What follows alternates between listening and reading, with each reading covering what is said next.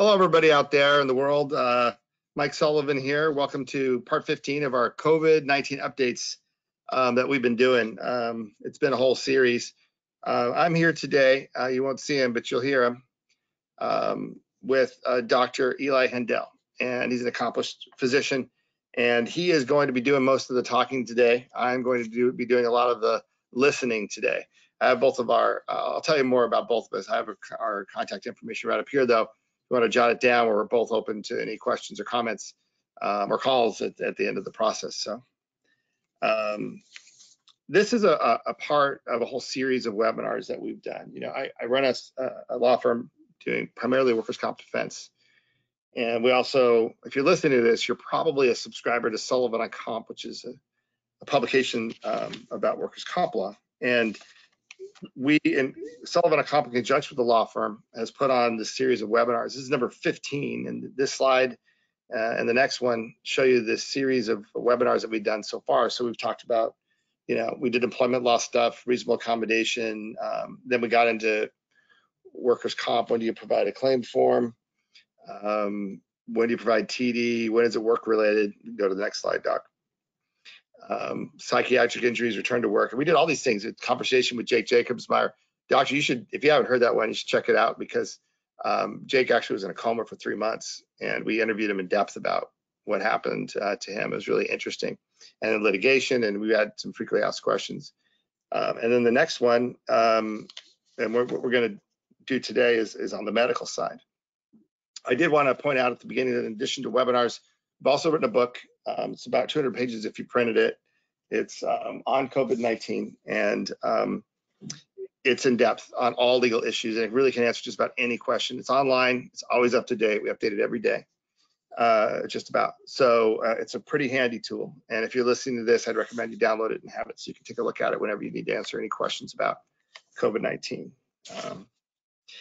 So that's about it for the introductions. Dr. Hendel, I'll let you tell the world about yourself, your background and qualifications a little bit, maybe, but that might be appropriate, and then just run with it. Well, I'm an internist by training, and I did a fellowship in pulmonary medicine and sleep medicine, and I took the boards in 2003. Originally, I've been primarily a hospital-based doctor in a lot of critical care, and I've been a QME since the beginning of the QME testing. I was an IME before that, and I've seen all the changes in the QME process. And now I'm doing more medical legal stuff. This COVID, the way the COVID has changed as a landscape is affected our clinical practices. How will it affect the medical legal world is still a question mark. So I decided to present to the science behind COVID that hopefully will be helpful for everybody to understand what the legal ramifications are of this dreaded disease. Well, that sounds fantastic. Looking forward to it. Why don't you just run with it and show us what you got? Okay. I'd like to begin by trying to describe what is the infectivity rate and what the concept of the super spreader. As you know, China has changed the official stand that the COVID did not start from one individual who went to a live animal market and ate a pangolin that was bitten by a bat, but they said it was a super spreader. Now, a super spreader is not an individual. A super spreader is an event. And South Korea had the first event when one individual went to church services, and Korea went in February from 27 cases to 2,900 cases. China, I think it was one time in Wuhan when 10,000 families shared a dinner for the Lunar New Year. So now I mentioned that because now we're about to enter what the consequences are of all these marches that we had for the previous 2 weeks. So let me illustrate to you what this concept is. The infectivity rate is measured by the number called the R0. And a number 2 means that one individual will infect 2 individuals, and 4 and 8 and so forth. Below 1, there's no transmissibility. The infective agent will die in the atmosphere. We're trying to get it to around 1, which is manageable. And as you can see here, Los Angeles, California actually started at 3.7. And when we instituted the measures, which was around here, we have come down to 1.0 in state until recently. There's a little jump. But to give you an illustration, New York, the R0 number has been 9. And our doubling time was close to 26 to 30 days, which was excellent. We don't know what the ramifications are for the relaxations of the measures and all those demonstrations that we had over the time is a little rise. And to give you an illustration, if we stay the way we are by December, by the end of December of this year, 17% of the individuals in LA County are expected to be infected. 17%? 17%. That's not a lot. Is not? No. If we go to 1.5, if the R0 goes from 1.0 to 1.5, we jump to 64%. And if we go to the previous levels, the 3.7, 87 of the population will be exposed. Well, now, I don't understand. What do you mean if we go to 1.5? If the R0 number, the infectivity rate that's calculated by the doubling time, the number of new cases per day, right now we're at 1.0. If we go to 1.2, 1.5, I'm sorry, we go from expectations of 17% with a wide margin, between 8 and 39, 42 to 77. So there will be a big difference if our infectivity rate rises. Huh. Well, that's interesting to me. So it's measured by the rate of infection. The rate of new cases time. And the rate of doubling time. Right. Okay. So yeah, the rate of doubling time. So that would mean that really it's just a question of the speed of it that causes the percentage of infection. But I mean, the infectivity rate is the same number of people might get infected, but it would be slower. Right. And, each so that means everyone's going to get it then? Well, ideally, if we have enough people exposed, we get what they call herd immunity. Except because of the mortality of COVID, it will be unacceptable to get there. So we want to get there with that vaccine, not with people getting infected, getting transmitted. Okay. So we want to stretch it out like a piece of chewing gum long enough to get a vaccine. Right. So let me try to go back to basic science and describe you what a virus does. I don't know, based on what people have been asking me, I don't get the feeling people truly understand what a virus is. So let me explain here. Basically, this is a cell, and it has a nucleus and a cytoplasm. The cytoplasm is where all the functions of the cell are. And the nucleus, all it has is 46 chromosomes. Each one of them has something called DNA, which has 2 strands, and that has only 4 elements. Adenine, thymidine, guanosine, and cytosine. But let's call it A, T, G, and C. And the sequence of these. I'm starting to get confused. Yeah, it is. But if the sequence of all of these is the framework of the individual, that is your all your characteristics are determined by the sequence of all those in the DNA. Yeah, DNA. Everybody knows DNA, right? So and each one pairs up. A pairs with T, and G pairs with C, and so forth. So each cell has a specialized function. So all the information of the 46 chromosomes are now relevant to the cell. So each cell, based on what it does, there is a region in that DNA that is relevant to that cell, and that opens up, and it's read by this thing called RNA. So it pairs up with A and T and G and C, and it takes that information to the outside and lays itself down. In each sequence of 3, it's paired up with something called tRNA, which brings amino acids, and each one corresponds to a different amino acid, and that's how each cell builds a protein. So each cell does its function based on the information it got from the DNA, and that is the miracle of life. That is the basic unit of life. So what do you think would happen? What's a protein? Each protein is a chain of amino acids, and each cell makes a different protein depending on what its function is. And each amino acid gets added according to what the information from the DNA is. And this is when things happen normally, without any jinx. So if I had a hair cell, like hair follicles on my head, which I'm very interested in, there will be a specific sequence for the Mike Sullivan characteristics, whatever that is. What kind of protein would it build? Right. So what do you think would happen if there is a foreign agent that intercepts the message, and the orders of the commanding officer don't take place, only that message that the foreign agent brings?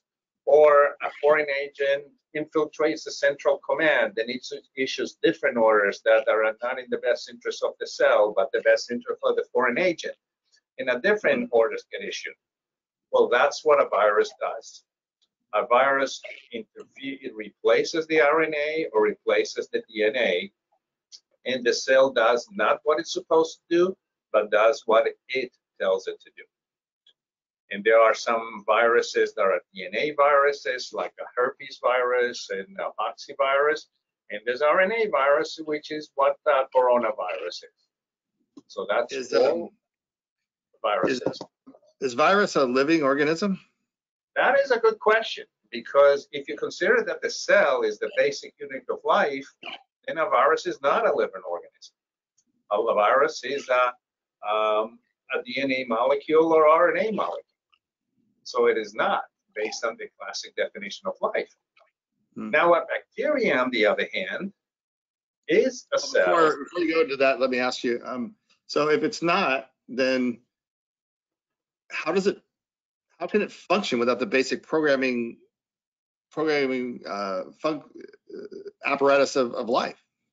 How can it do anything? That's why it has to penetrate a host, a cell, where it lives of itself. It penetrates a cell and it tells the cell to do what the virus tells it to do, what the RNA virus or what the DNA virus cell tells it to do. Now, that's not always a bad thing, because remember, every organism that penetrates a host doesn't want to kill the host, because if you kill the host, you have no way of surviving. So viruses and even parasites live in balance with the host. Is that a number of different things happens with this particular virus that I'll explain later that makes it not a stable situation. I see. Now, bacteria on the other. How does the virus even know to go into the cell, though? That is a miraculous question that I don't know how to answer. The virus cannot think. Yeah. It just goes according to predetermination. A bacteria, on the other hand, is a cell, and it's capable of doing everything. It doesn't need to penetrate a host.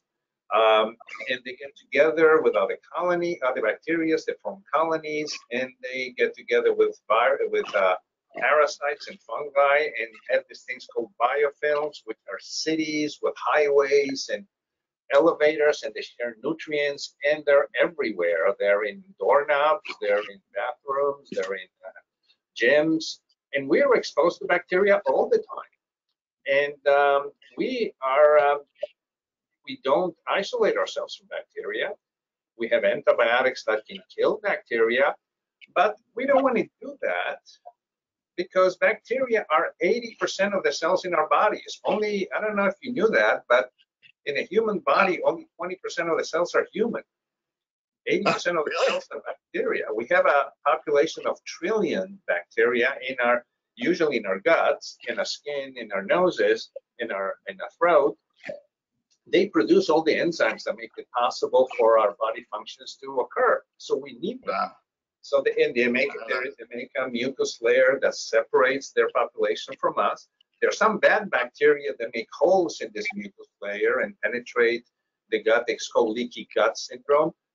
So the key to health and disease is a balance between all the population of bacteria. So we take probiotics of the good bacteria, 60 or 80 billion cells.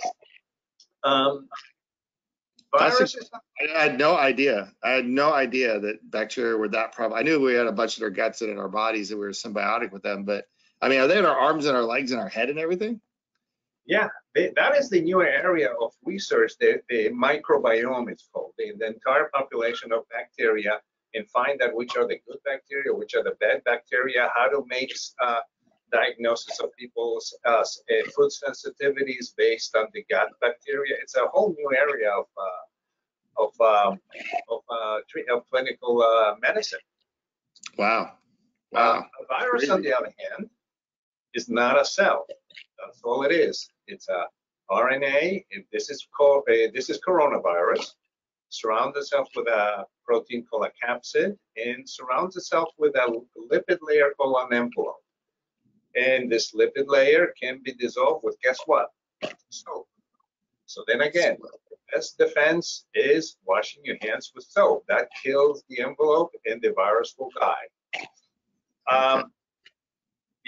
Now, like you said, can a virus live outside the cell? It just does not make any sense. However, let me go here. It's been discovered that the COVID virus has lived for 5 days in wood, 5 days in glass, and so forth. But that's only because they planted in a lab and they found it days later. There's no proof that they're really infective. They have shown that HIV, for example, found it in dried blood outside a human organism, but it's also a very weak virus. Influenza, on the other hand, is more resilient. And if somebody sneezes, wipes his hand, and then wipes his hand on the table or whatever, and there's mucus cells, they have a flu virus that is capable of causing disease. But once the cell dies, the virus dies. So I think even the CDC downgraded the warning about the virus in inanimate objects. So it's people wearing gloves, and when they touch everything, it's an overkill. In fact, it is even more not a good idea when you wear gloves and you take stuff that you touch from one place and you take it somewhere else, and then you take it home. So still, virus spreads by droplets. The average. Okay, I got a couple of questions about this. So since viruses aren't necessarily alive, when we say that they can't survive, does that mean that they just lose the ability to penetrate cells? That's what I'm trying to say. They found that the viruses, they planted in a lab in a surface, and they found the same RNA, for example, 3 days later, but they don't know whether this RNA has the capability of penetrating cells.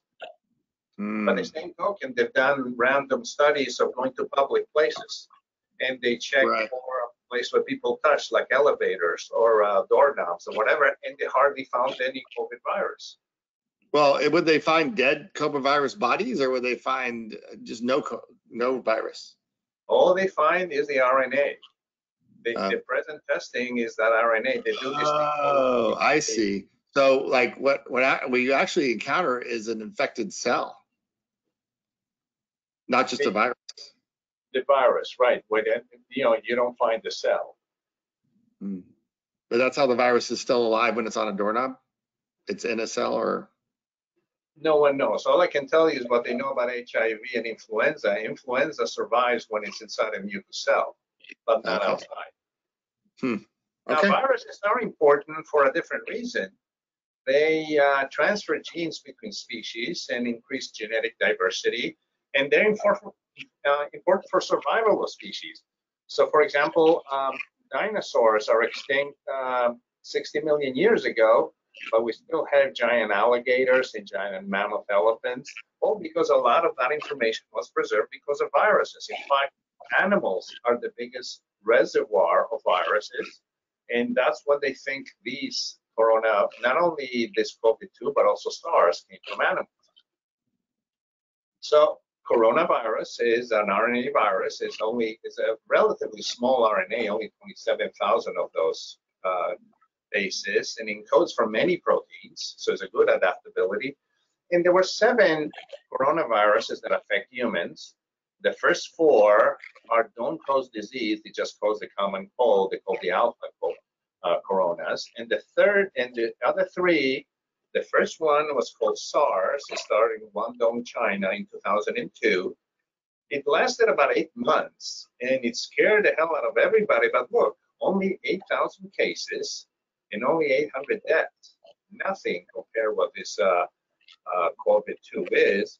10 years later, we had the Middle East virus, which started in Saudi Arabia, and that had limited outbreaks.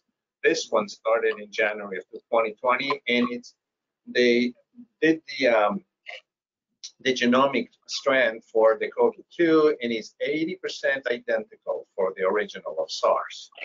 Wow. How did they stop SARS so effectively? They didn't.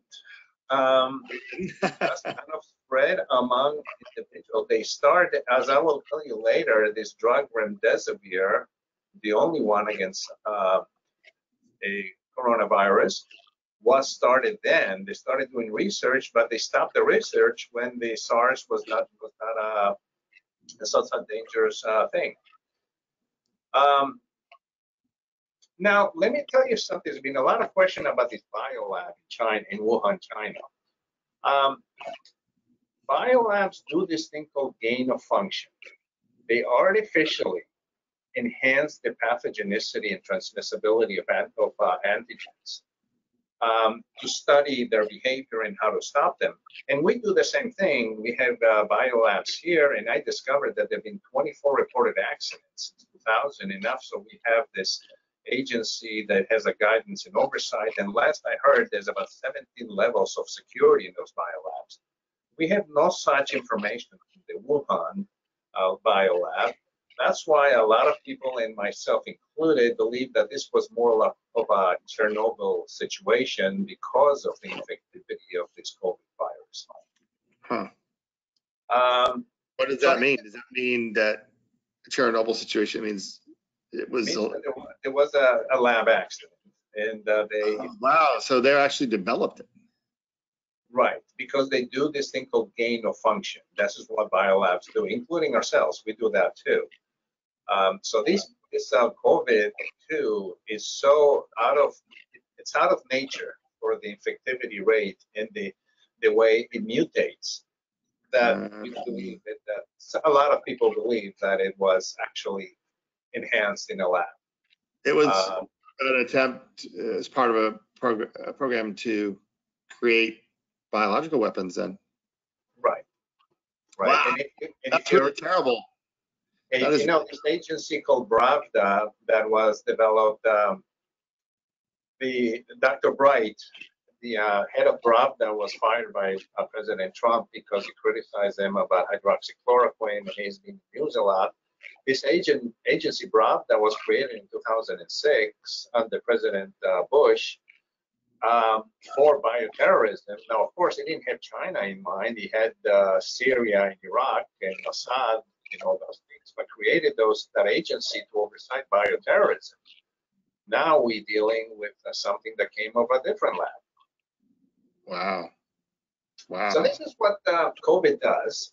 It looks like this, and it has these things called the spike proteins, which attach themselves to a human cell. And this is important because this is unique to this virus, and that is what they're using to develop the vaccine. The vaccine, so it doesn't get confused with other coronavirus, other cold viruses, is specifically designed against the S protein, the one with spikes. And the other important thing is that it selects human cells that have this thing called the ACE receptor.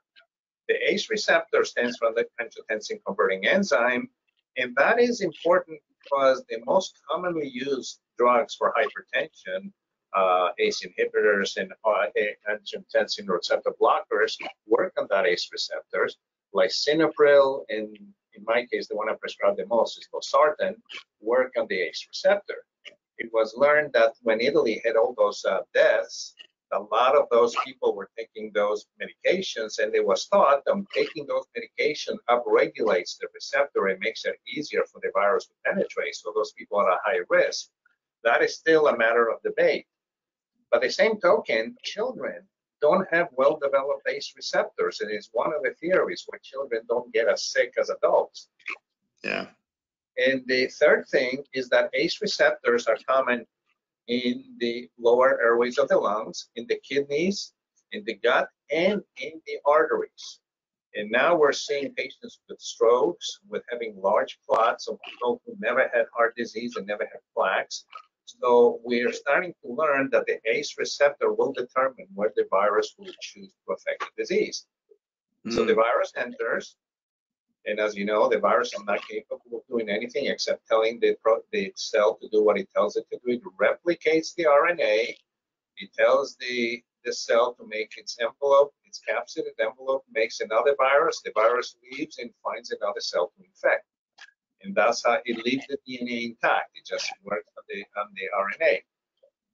One important thing to know, in order to replicate the RNA, it uses an enzyme called RNA polymerase. And that's our only defense against a virus. Remember, we cannot treat it with an antibiotic. They're not cells. But we have developed medications that inhibit the enzyme that it needs. And remdesivir, the only drug against COVID, works against RNA polymerase, which is the enzyme that it needs to replicate the RNA. What is that drug? Remdesivir is the only antiviral drug against COVID. I have a slide later that will show you what the latest study was done. It was allowed for compassionate use, emergency authorization only. And I just finished the NIH just finished the study. I will talk about that later. But that is the only antiviral drug available for this. I didn't even know there was one. Yeah. Does it work? Does it work against all viruses, or is it just particularly this one? This because it hits the enzyme. So let me try to contrast influenza. Okay. To tell you the difference between how viruses can cause disease. So influenza targets these cells that look like this, columnar, and they have this little hairy thing called cilia, which are important for our defenses. They clear your secretions and they trap all the particles and secrete the mucus and they bring it up. And they're abundant here. So influenza affects the upper airways. But when these defenses are affected, so all the bacteria that are here, strep and staph, falls down to the lungs, and you get these pneumonias.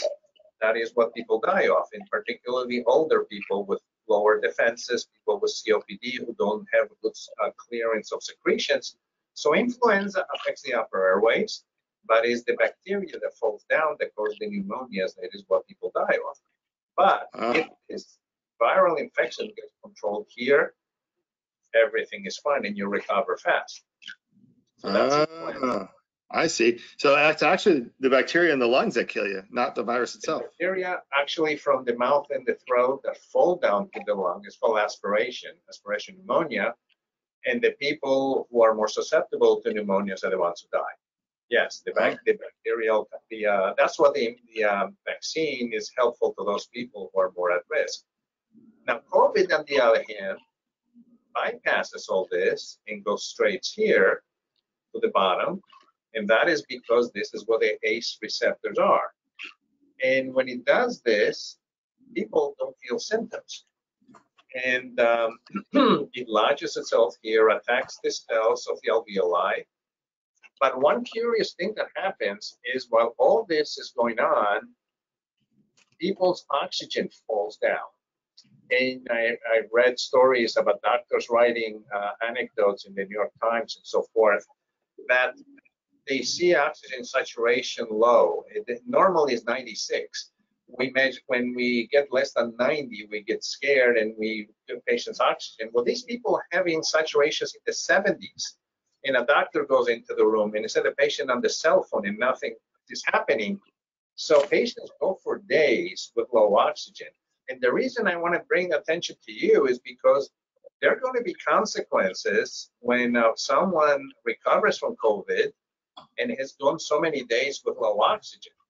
And that's going to have neurocognitive status. So when you talk about impairment, permanent impairment of a person who recovered from COVID, you have to take into account that this person has spent days with low oxygen and nobody knows. Now, this is what we do know for people in the hospital. What we don't know is what happens to people who will be quarantined at home without symptoms, and we don't know how long they've been without low oxygen. So this is unique with COVID. It goes insidiously all the way down and stays there. Let me show you this next slide. This is normal. This is the alveolus that is normal.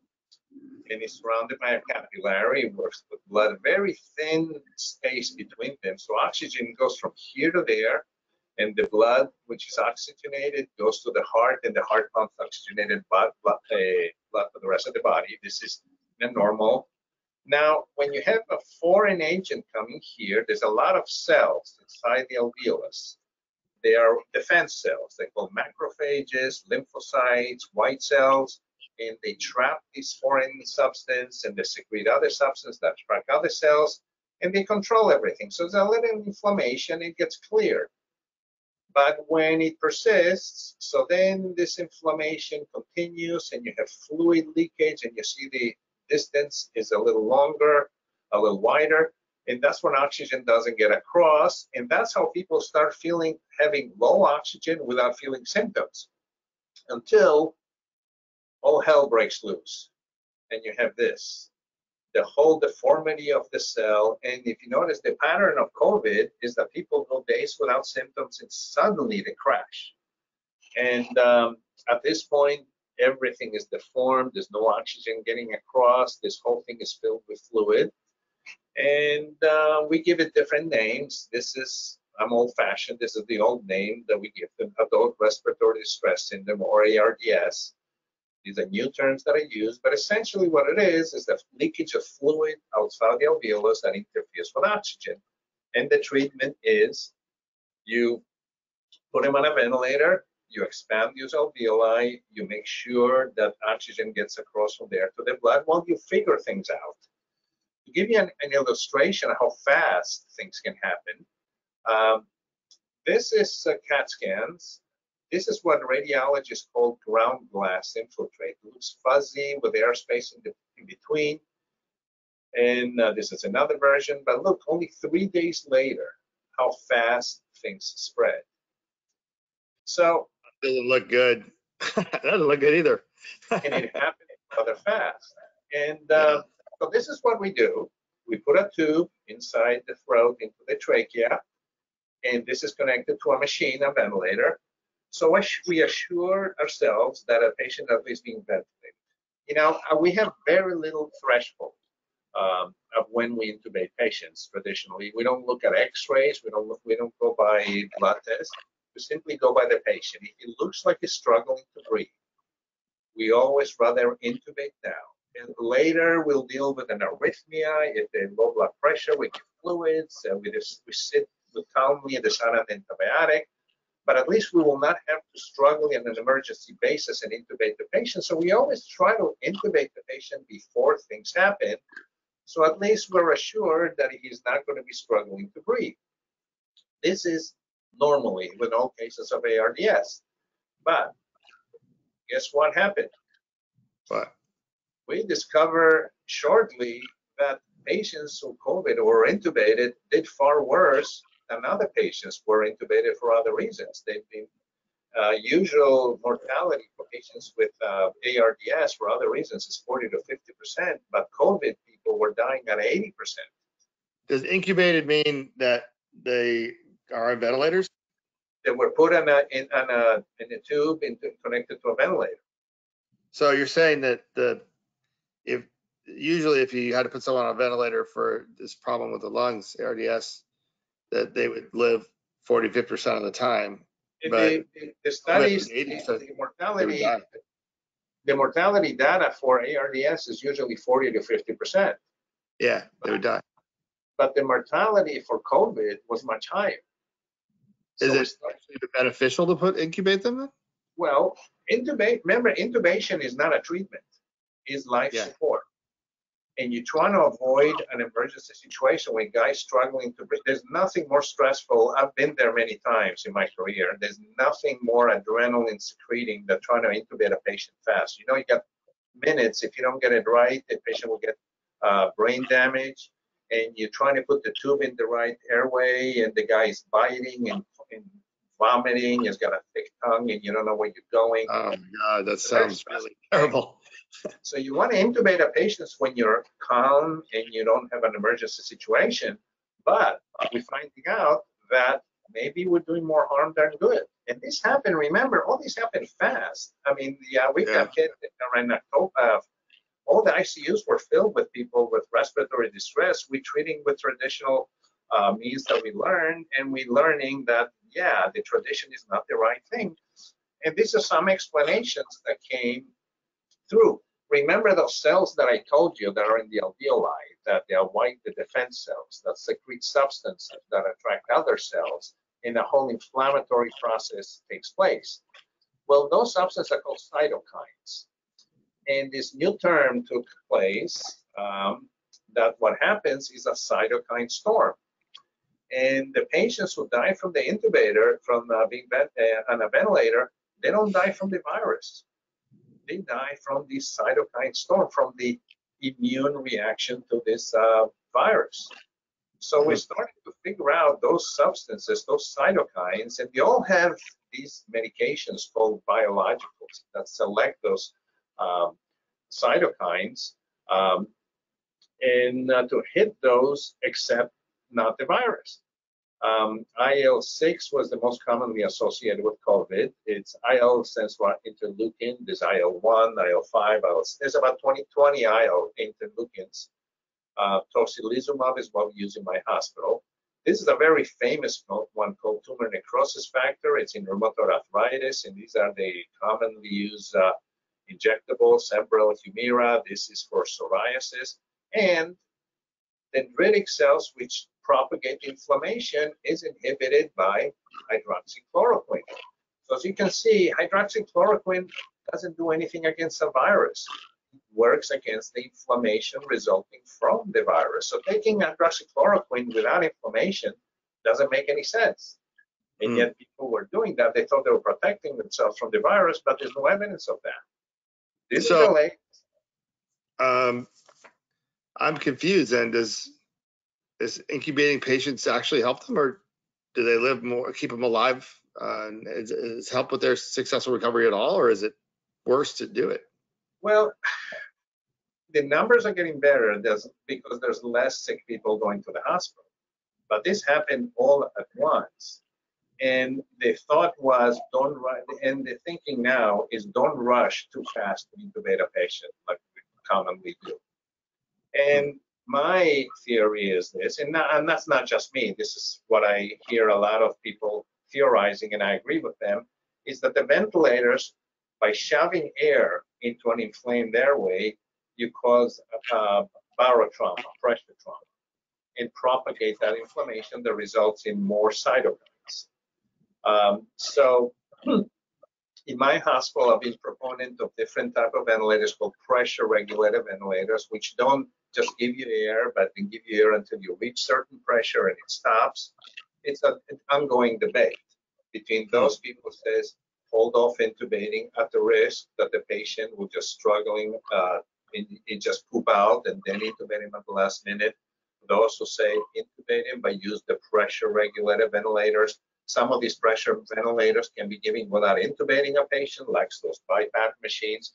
It's a debate with a lot of people showing evidence on different sides, but people are collecting data from all over the world and coming up with numbers.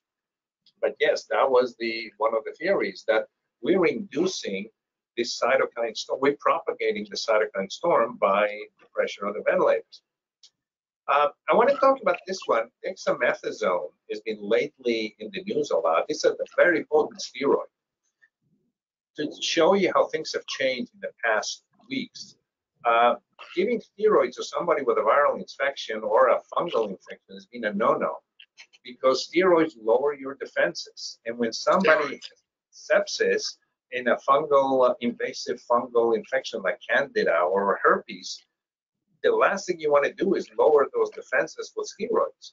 So yes, when people came with COVID, nobody wanted to give steroids. Now there's data that people with Decadron or dexamethasone were getting better. So now they're using steroids on patients who are intubated with COVID.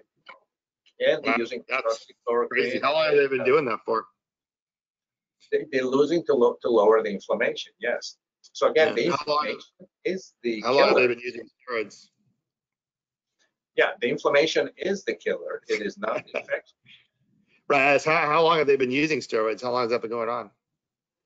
Not very long. maybe weeks. Oh, wow.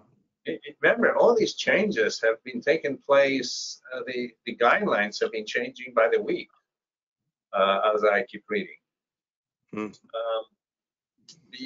So let's talk about the immunity, since it's obviously not only what can kill you, but what may save you if it works the right way. So there's the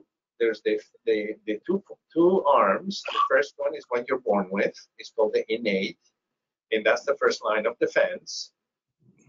If this fails, then you have the second line, which is the adaptive or acquired immunity, and that is involving cells. The lymphocytes become B cells, which secrete antibodies, and the T cells, which cause the cellular immunity. The antibodies are good when the virus circulates around your body, and when the virus penetrates the cell, you need the cellular immunity. And these T cells differentiate into helper cells, suppressor cells, killer cells, programmed death cells. So it's like when you get an invading force, you get airborne division, amphibious assault, special ops. This is how these cells behave. And when these cells specialize in certain functions, they're also utilized for the treatment of diseases like cancer. There is a there's a drug called Treviso for lung cancer that works on programmed death cells. So they can work for you if you recruit them for your own purposes, but they can also kill you if they work unopposed. What's the difference between innate immune and acquired immune? How do you acquire immune systems? It is developed. It's called acquired or adaptive. It's developed as a result of differentiation of those T cells. In actual children, don't have a well-developed acquired immune system. That's why maybe the theory that they do better, because they just depend on the innate immune system and they don't get the cytokine storm, the results from this battle. I see. So as you go through life, your body develops defense systems in response to the environment. Yeah. Now, there was a lot of talk about vitamin D deficiency, and vitamin D is necessary for the innate immune system. So people with deficiency, we have a deficient innate immune system, and you go straight to the other ones. So all these things we're learning as we go along. So let's talk about testing, because you were asking earlier about finding COVID in objects and stuff. Yeah. All they find is the RNA, and they use the process called PCR, which amplifies RNA 1 million times. So they can find it everywhere. What doesn't tell you is whether it's the live virus or it's a fragment of the RNA. So finding it means to take the safe route, you self-isolate. The median incubation period is 5 to 7 days. So to be safe, they tell everybody 14 days. All of it depends on how it is obtained. Now, I tested myself, and in my hospital we have a center, and they use the 6-inch swab that goes deep into the nose. It goes so deep you feel like it's almost scratching your brain, and it stays there for 15 seconds on both sides. And when we left, I was there in tears. So when it's done the right way, you're going to get, if it's negative, it's negative. If it's positive, it's positive. But when it's done the wrong way, like you go to any doctor's office, you just put a swab in your throat, you may not get the right reading. You may get a lot of false negative. Wow. I know in Dodger Stadium, when they were doing it there, they give you a box and you cough on it and they put the swab in your throat. That is not adequate. So all of it depends, the accuracy depends on how it's collected. So there's a lot of false negatives, but very few false positives. So a lot of people walk around thinking that they're okay, but they may have it. Right. Especially since it's asymptomatic. Yeah. And they're spreading. But almost never do they get told they have COVID and they don't really have it. It's very sensitive. If they find the RNA, it's there. Yeah. There's a lot of talk about people wanting to test for antibodies, and I get a lot of calls from patients. They want to test the antibodies even though they were never symptomatic and they don't think they had the disease. I just want to know if I'm going to be safe. Well, having the antibodies doesn't mean you're safe, first of all. The virus doesn't discriminate between who has and who doesn't have. Having the antibody will make you a good initial defense, so you will not get as sick. The other thing about these testing is it doesn't give you the titers. It just gives you the fact whether you have them or not. Now, Mike, I've done a lot of reports I go to the desert in Bakersfield, and I see a lot of valley fever. And Yeah. I use those antibodies to determine two things. These are the two antibodies that are in the blood, IgM and IgG. There's a total of 5. IgM comes is the fastest, is the soonest. The one comes the earliest. It doesn't last long. So I use that one to determine when the person got infected and try to go back to his history, the 30 days, and determine whether AOE, COE. IgG, you use the titers to determine how long the person stays on fluconazole for treatment. Now, these tests that they have now don't tell you the titers. So they're not useful for that. They also don't last that long. So the importance is not the antibody.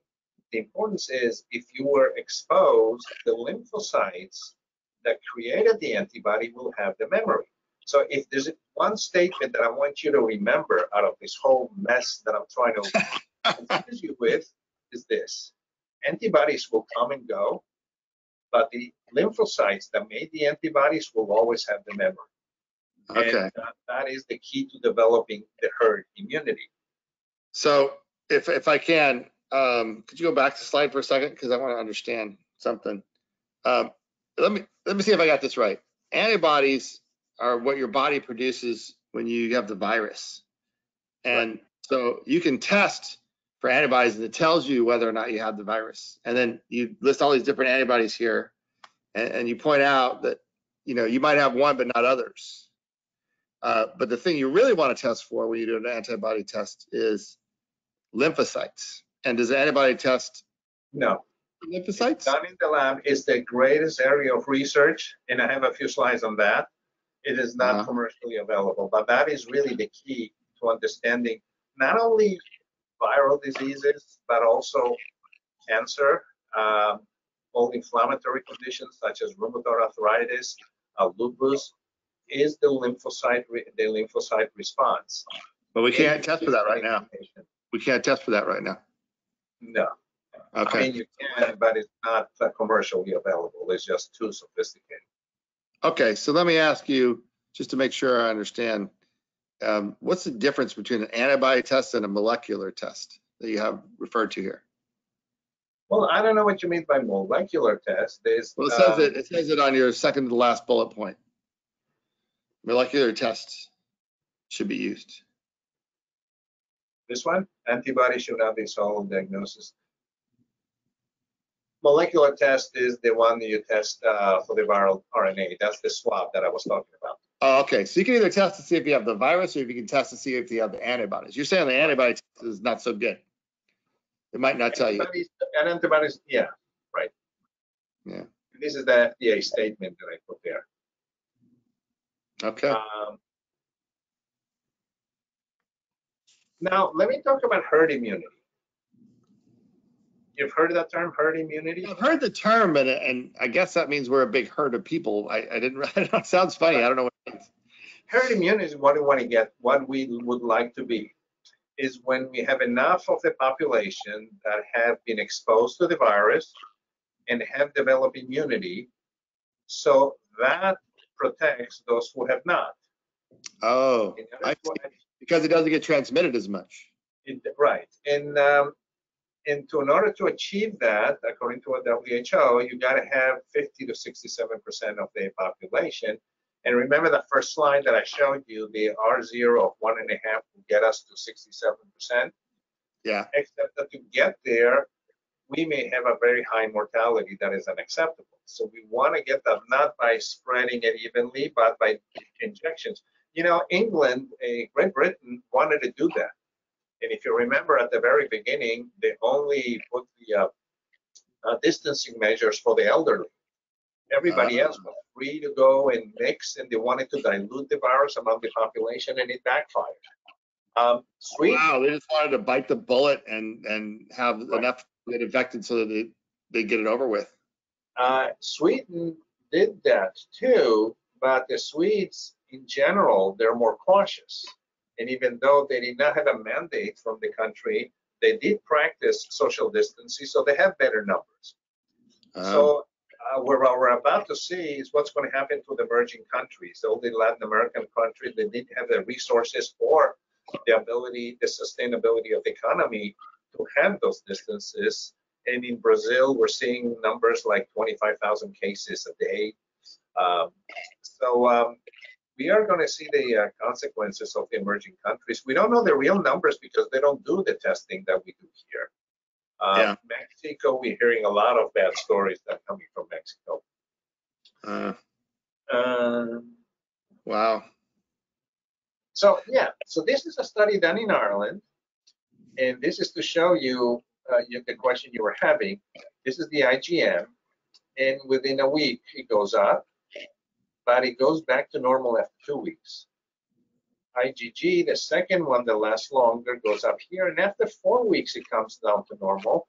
But look what happens when there is a reinfection, when there is a re-exposure or there's a vaccine. There's a much more brisk response. And that is the idea of that herd immunity, having enough people being exposed to it so they have a much brisk response. And remember what I said before, the cells have the memory. So it doesn't matter whether you have the antibodies or not, the cells have the memory, and then it will be ready for the next time you get re-exposed. Right. Another study, this was done in La Jolla in San Diego, but they found actually patients who were never exposed to COVID develop antibodies, and this is because the lymphocytes recognize the coronavirus from the common cold. So these cells being exposed to repeatedly to similar agents are very resilient and able to adapt themselves, which brings into the point that the key to success is working on your immunity. Is what? Is working on those, making those cells resilient enough so they can adapt themselves. So if you've had the viruses a lot, you are more resistant? That is the idea. You want to have the population exposed to, so it's not a stranger. But at the same time, we're afraid of the mortality, so we're doing the opposite. We're making sure that people are not exposed. So we're working against nature. And this is the vaccine. There's two ways of making a vaccine. You either use a virus, attenuated or dead virus, and you stimulate the cells to secrete an antibody, and that will take longer time.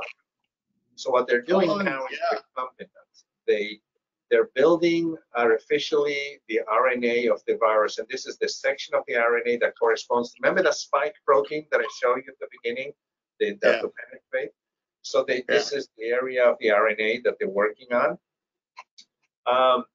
This company, Moderna, got a head start working with China already in January, which again raises question. The Chinese knew more about this earlier. They knew that it was a serious thing before they decided to release it. They added this thing called adjuvant, which is an oil-based material that also steers up those cells to develop antibodies, but can work against you. I don't know if you ever had that shingles shot, the new one called Shingrix. They add adjuvant, and some people have a very violent reaction to that shot, to the adjuvant. So it can work against you. The other thing is, this is what Dr. Fauci said initially. Nobody paid much attention to it because it got buried between the politics of the president and Dr. Fauci, but he cautioned against this. And this is a way that a vaccine can actually guide the virus to the cells. The vaccine actually made matters worse. It's called antibody-dependent enhancement. This happened with dengue vaccine, and you will only discover that when they have a longer trial, which they're rushing this thing, and they may not have a longer phase 3 trial, and he cautioned against that. But nobody's paying attention to this. This is the present partnership. It's called ACTIV. It's 4 agencies, including Bravda that I told you, the bio research, and a European agency. And there's that last I've heard about 8 different companies in the private sector. This is the largest partnership to develop the vaccine. And the other thing that is unique is, let me show you this, is that they're setting up to build this, to mass produce the vaccine before it's even approved. The Gates Foundation has already funded for 7 factories to produce the vaccine. So this is unique, never seen before. It's like you building a house, spending $1 million to build a house before the county gave you the permits to do it. Well, you got to get it up and running just in case they come up with something. How can you give us any insight into like the process and how long it takes to expect? Because here it is. Here's the answer. Okay. This is how everything gets approved. Phase 1 is done for safety. It's usually done in animals, and you test how high you can go without getting into problems. Phase 2, you got to show that you will do more than nothing, more than placebo. And it's efficacy, but you still don't know how efficacious. So you usually use a small number of healthy volunteers. And then once you pass phase 2, then you go to the largest one, which is phase 3, where you lose the, people with the entire population, including elderly, those with lower immunity, and you test in natural disease condition, not in the lab. This is the so I guess you're going to lose some people at every phase, really. I mean, some people are going to. This one, and there's ethical considerations here, because remember, you're comparing people with the agent with those with placebo. And nobody knows who's getting what, because that's what's called double blind. But in order for you to succeed, a lot of people with the placebo have to get sick or even die, which is not nice if you're one of the placebo persons. So and that has been an issue, for instance, when they developed the polio vaccine. A lot of things have been written about, a lot of people got polio who did not know they were getting the placebo. So that's why every study that is being done has a scientist, a statistician, and it's got an ethicist. Because everything that is, they have a research committee in every institution, like when I was in training, and you got to go through them to make sure that they approve it. There's ethical considerations when you do this. Well, I mean, and but it's intensified by how high the stakes are and how fast. Exactly. How much it means to have a vaccine faster, sooner rather than later. There's a lot of political pressure to rush through this. That's exactly it. Yeah. So how long will it take? How long will it take? I do not see it more than a year, more than next year. I cannot see possibly doing at least another year. Yeah. At least another year from now. Well, maybe at the beginning of next year. As soon as possible. Yeah, but maybe longer. Maybe never. No, we will have a vaccine. Well, they don't have one for HIV, right? So I mean, maybe they. HIV, we never had a vaccine because HIV, we got a good antivirals. This is what this slide is. Oh. Remember, you cannot use antibiotics against viruses because they're not cells. So you select what their enzymes are that they need to replicate, then you create these medications against them. Influenza has these two, hemagglutinin, neuraminidase, or H and N. So there's H1N1, H3 and 4, whatever, and there's this drug, Tamiflu, which works beautifully, 5 days of that and stops the infection. HIV uses reverse transcriptase. It's actually called a retrovirus. It starts as RNA, developed the DNA. And this is the first one, AZT, retrovir. And they had a whole bunch of them in cocktails. So they control the virus with this. And this is the only enzyme against coronavirus, and this is the only medication, remdesivir. They tried this cocktail on corn. It did not. It worked in the petri dish. It did not work on humans. And this is the only one. As I told you, they started with SARS, and the U.S. Army had a partnership with Gilead, the company against Ebola. It didn't work. They had all these trials, not a very good results. In the U.S., it's been used with compassionate use under emergency authorization. It's still not approved. And these are the two large trials, one in China and one here. This is Dr. Fauci's agency.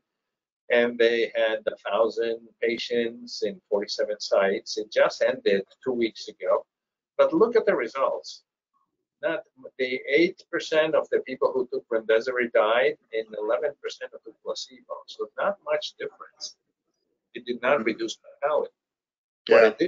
What it did reduce is the time to recovery, 11 days as opposed to 15 days. So it's not a miracle. That's so fast to even have a drug to test. They rushed it through because everybody was demanding it. You know, they thought it's the only. It makes scientific sense. The only RNA polymerase inhibitor, the only way to hit the virus, but results are not very encouraging. But this is a good slide. This is influenza over the years. It has been as low as I think 6 million, as high as 40 million per year. But no matter how many cases, look how few hospitalizations and even deaths. It's been staying steadily. Well, it's just the flu. I mean, actually, I can't read it. The slide's too small for me. Well, it is influenza. It is the flu, and even though people do die of the flu, but the proportion has been really small. And we had the vaccine, but remember, each vaccine is only 27% effective. It just guesses this year's strain based on last year. But even the people who were not vaccinated did not get us sick. And this is once again what I told you about the lymphocytes being constantly re-exposed to variants of the same thing, so they get resilient. I like to call this slide good immunity is like cross training. If you work out and use the same cardio machine all the time and you do the weights the exact same way, your muscles get used to it, so you don't get results. But if you change, you do cross training, you do different machines, and you do the weights different ways, your body adapts itself, so it's more resilient. The same thing with immunity. And this is the best example of herd immunity. You get exposed to it enough times, and you will adapt yourself. This is why people are scared of being too quick to stop. This is what happened in 1918. Well, let me ask you something. That last slide you were looking at, that was just, I want to make sure I understood. That's just a common flu and cold, right? Well, not the cold, influenza. Flu, okay, influenza. The flu, and the flu can be quite dramatic. You know, the problem with people calling the flu is I have so many patients tell me, I just got over the stomach flu, the little flu, the nasal flu. If you have influenza, you know it. You're on bed and you cannot move. Now, you can be sick in your stomach, you can have a cold, and that's a virus, but it's not influenza. And I have a lot of Spanish patients, and they tell me el resfrío, you know, el catarro, la nariz, and they call it a flu, but it's not the flu. Having a coronavirus is quite serious, and they measure, and there's a rapid flu test in the throat. But the important thing is we kept the mortality low, and this is because we've been re-exposed to it every year. Is coronavirus a type of influenza? No, coronavirus, influenza is influenza virus. They're both RNA viruses. Coronavirus is called like that because of the crown around it, the membrane with these proteins. So there's about 7 of them, but influenza is not one of them. There's influenza, parainfluenza, and there's different types of the influenza viruses. But look what happened in 1918. There was such a high mortality, and there was a big resurgence in the fall. I don't think this is applicable now. In 1918, we just came out of World War I, and there were millions of people, young people in the trenches, with meningitis and rats and all that stuff. But we are going to have another resurgence. I just hope it's not as bad as this one. Well, wait a minute. There was 3. Well, you just said something that I didn't like. You just said we are going to have another resurgence. We are. And so tell me, this is what happened with in 1918. There was 3. I guess the first one's not a resurgence, right? But no, then there were resurgences. And a resurgence is just a big jump forward in the number of cases. Right. Well, this is deaths. This is not even cases. So the number of people dying in the fall was much higher than the initial one. Right, but deaths is just a percentage of the people that have it, so it would correspond, I would imagine. But you just said we're going to have another resurgence. And oh yeah. Explain that. Especially now that we had all these issues with the streets, with all the people next to each other. That's a super spreader. I hope I'm wrong, but I think we will. Okay. So is that based on things like the history you're saying, is that based on our events currently, or is that based on just a history of how viruses act in a society? Well, we use 1918 as an example, but we already seen a jump now. We've seen a jump in every country that lower their restrictions. So this is what I'm basing it on, but this is what the projections are. They're saying that there will be a combination of influenza and corona. And the influenza will weaken people even further to develop more serious corona. Mm-hmm. Oh boy, that's terrible news. I hate to hear that. I know. I mean, just as we're getting ready to pick up and go back to normal. So this is the injured worker, and a lot of talk is about the healthcare worker, and this is me. That's you? This is me doing a bronchoscopy, and this wow, all dressed up. This is the Atmos. This is the helmet. We only have a few of them. Right now, we have the shield, but I am actually more concerned not about the healthcare workers, but police, cops. They, unlike healthcare workers, are going in a controlled environment with PPEs, and they go to a room that has negative pressure. They're exposed to people on a spur of the moment, and people who don't know they are. I've seen a fair number of correctional officers who tell me that the inmates, they know that the best defense is biting a person. And there's a lot of claims to be made, got bitten by an inmate, and then got Epstein-Barr virus and so forth. And they have these fancy uniforms. I personally think they should wear a jumpsuit of a cheap clothing that they change in the locker room, and they spray it with aerosolized peroxide, which is what we use in the hospital. We recycle N95 mask with peroxide. So I think they should do that, but then that's me. But the first question, you've been through that, and I don't think we need to talk about this, the AOE, COE. Yeah, I got a recent question about, just to throw something in there, about the Senate bill that's coming out of committee, and it really just is a photocopy in this latest form of the governor's executive order, and would last through July 6th, I think. Yeah. So we'll have to see. All right, and this is, I've been asked a lot, the criteria for return to work, and these are the guidelines. The CDC is rather skimpy, and I don't agree with it.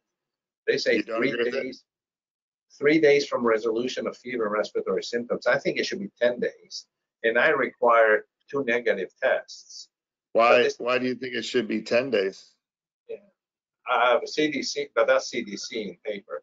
OSHA is much better, and there's a lot more to it, and I urge you to look at their site.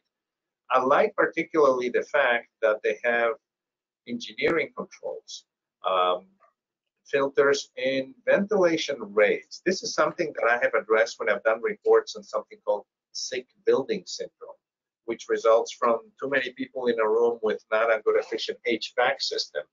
So there's this number called the ACE, air changes per ACH, air changes per hour. And a typical office building has 6. A hospital is 12, and an operating room is 25. So it's every 2 minutes just about air changes. Believe it or not, a nightclub and a bar, 20. So that's I can have so many people fit into close quarters. So they're going to have more engineering controls about this. They also have this thing called ultraviolet light that kills mold. And they're talking about rotating shifts to avoid overcrowding. And another interesting thing, a new addition to the job description is exposure risk. I look at job description when I'm asked about readiness to return to work, and I look at two things: the essential duties and the occasional duties. So, for instance, a cop, and if it's essential duties, including be ready for an altercation with a perpetrator, you start thinking an older captain or a lieutenant who's got atrial fibrillation and isn't thinking Eliquis and Xarelto. So you start thinking, can he redo that job? So it so happens that the job gets changed, and someone who does administrative work, so it's not doesn't have to, so altercation is not part of the essential duties. But I look a lot at the job description. Firefighters, most of them do primarily medical calls. And a guy tells me with respiratory disease, only done one fire a month. But if that's an essential duty, you raise question about readiness to return to work. Now we're going to be looking at also very high exposure risk, high risk, or moderate risk as part of the job description. Yeah. That's only the OSHA guidelines. So what can we expect about the consequences of COVID in individuals? Like I said, the dust has not settled.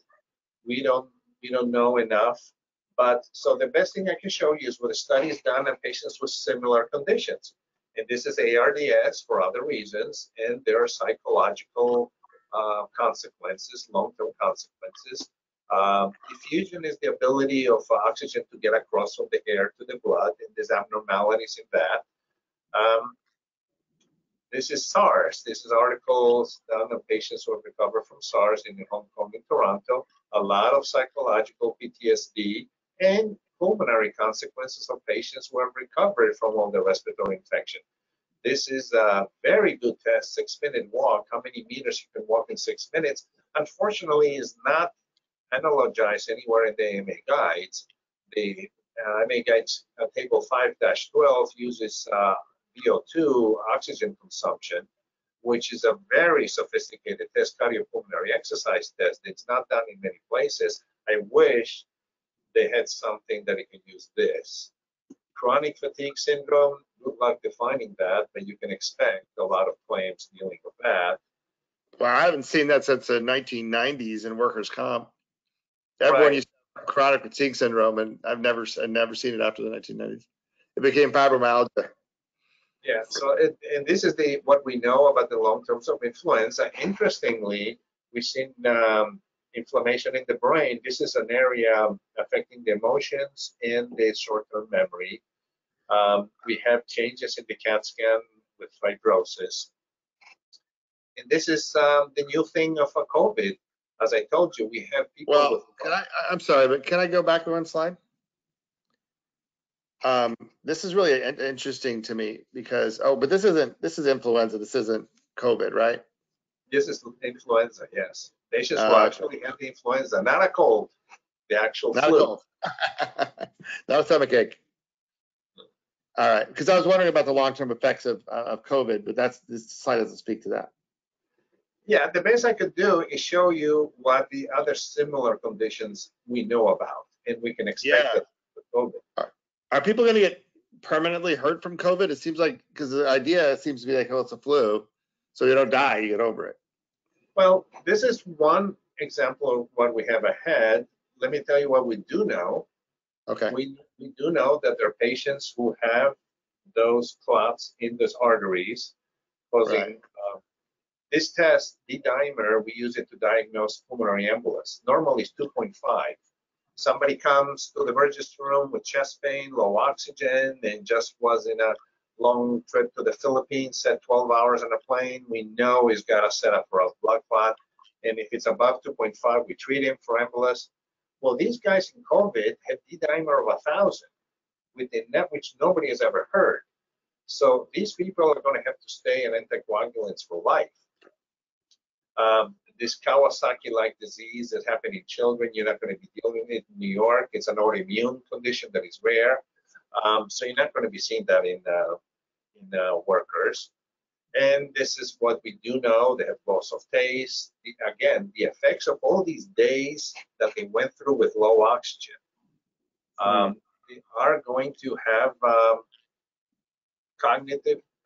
You only need a few minutes with lack of oxygen for brain cells being dying. Yeah, I know that could be really bad. This loss of taste or persistent weakness, is this like a permanent thing, or is it just? I don't know. This is what we do know now, and it's a lot of this is subjective. I wouldn't expect that to get better. Yeah. Okay. Well, I just wondering about permanent disability in COVID cases. Well, deaths, I guess did you address that already in one of your talks, the deaths from COVID?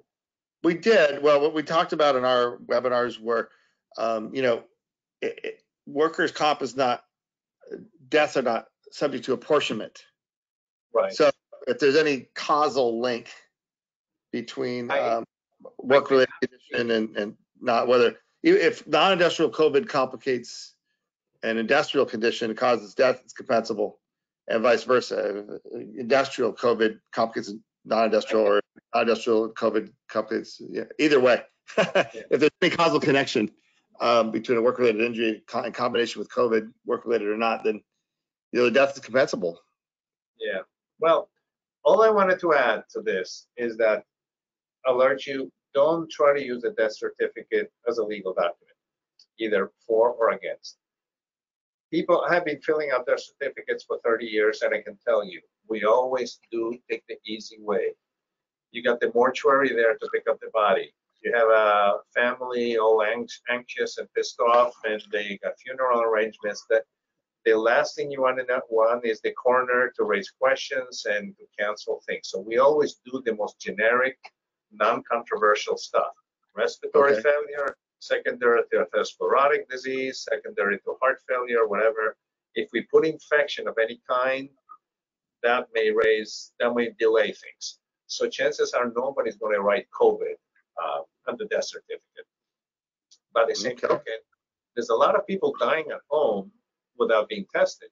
They die from heart attacks and strokes. And whereas before, traditionally, an ambulance gets called and the patient is dead, they always brought it to the ER and the doctor pronounces them. And now, because of COVID, they don't bring them to the ER, and these MTs actually filling the death certificate. So don't go by that. But like I said, I do not see any way that someone can argue that as absent the COVID, with this person ended up having a complication that resulted in his death. It's going to be really easy to prove that COVID had some contribution, at least one. Yeah, they had COVID and they died of something like this. It's going to be, I wouldn't want to be the defense attorney on that case. And this is what I would use to evaluate a injured worker. As for me as a pulmonologist, I will insist on a CAT scan and a full pulmonary function testing with diffusion capacity, use this table, neurocognitive testing using these tables. This is going to be an interesting issue. Testing for immune function. And I have been requested to do that before. What is that? What is that? Well, I had claims, a person exposed to mold, for example, and then claims since that exposure, and there's no objective evidence of any permanent impairment. Pulmonary functions are normal, CAT scans are normal, a sinus x-ray, maybe some mucosal thickening, but no blockage. But claims I'm getting a lot of infections, I'm weaker, so my immune system is not working. So I researched and I got my immune function panel, which includes measuring, remember, there's the antibodies and the cells. So I measure the antibodies, those 5 antibodies, and Quest Laboratories is a lymphocyte panel number 5 that looks at 5 different lymphocytes, helper cells, suppressor cells, and the white cell count. And these are the only tables you can analogize to. That's a WBC table. So I use that to determine any objective measures of impairment. But that may not stop people. I've seen a patient going for a naturopathic doctor who tests these esoteric tests, and aflatoxin is an example associated with the mitochondrial function. So the patient says, well, my mitochondria are not getting enough oxygen. Well, I looked into the website of the American Academy of Allergy and Immunology, the American College of Asthma, Allergy and Immunology. I found nothing there. But you can expect claims to evoke this. And as far as who can deal with this, my only answer, when I was asked if the person wanted to be seen by specialists, I'm bound by the American Board of Medical Specialties, and my section is an American Board of Internal Medicine, whose only subspecialty is allergy and immunology. This is chronic fatigue, and it's part of this is the sleep table, in which not only sleepiness, but fatigue affects daytime sleepiness. The daytime impairment of ability to affect activities of daily living. In regards to treatment, it's going to be a question. What does a COVID survivor really need for treatment? There is no treatment. You don't give either one of these to someone who doesn't have acute disease. But you're going to have patients with comorbid conditions. They're going to have to be weaned off prednisone and the biologicals. If they have lupus, rheumatoid arthritis, they may get flare-ups, and that is going to be taken into account. You have to monitor comorbidities like COPD. Someone with already diseased lung to begin with, and he's got COVID on top of it. You're going to have a worsening of this pre-existing condition, aggravation of a pre-existing condition, to say the least. You got to monitor the oxygen very closely. The oximetry is pulse oximeters are cheap. They're less than $100, and I'm recommending all my patients who are on oxygen, patients with COPD, and I have a few COVID, not many, all of them to get one of these and measure the oximeters at home. And then bring me in a whole number of, in a paper, a whole number of measurements. But yes, every COVID survivor should get one of these. And again, those patients who had the high D dimer are going to have going to stay on anticoagulants for life, and that in itself is an impairment. Appears affects your ability to do certain jobs that involve trauma. And the last slide that I have is, fortunately, internal medicine, we have objective measures for severity of disease, and this is some of them: the PESI scores for pulmonary embolus, the NIH stroke severity scale, and we use that to analogize to a percentage of impairment in the AMA guides. I use these a lot, the GINA for asthma and the GOLD for COPD. Neuropsych, I don't know, but you're going to need a good neurocognitive person to evaluate the consequences of the long-term oxygen, walking with the low oxygen. Yeah. And last two slides are more philosophical. Okay. And this. Yeah, that was an amazing book. And that book predicted everything that is going on right now. Yeah, but I can't remember what it predicted. It hasn't happened yet. It happened in a little town in Algiers where he lived, where there was the plague, which is caused by Pasteurella pestis, which goes through mice. And there was a time that it affected millions of people died. And how it affected this little town, is one doctor who tried to warn people, and the people looked at him with suspicion, and the authorities restricted the town. That's a pretty interesting story, very similar to what's going on now. Yeah, it's a tale of human nature, which isn't good.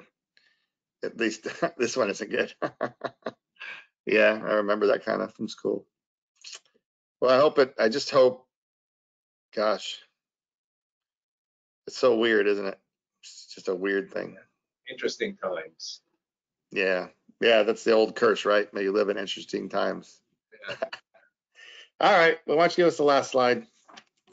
Give me one more slide. The last slide. No, there's one more. There's one more. It's got our sign-off slide. Promise. Nope. See, I told you. We always like to do. Thank you, Mike, for giving me the opportunity to talk a very complicated subject. I hope you got something out of this.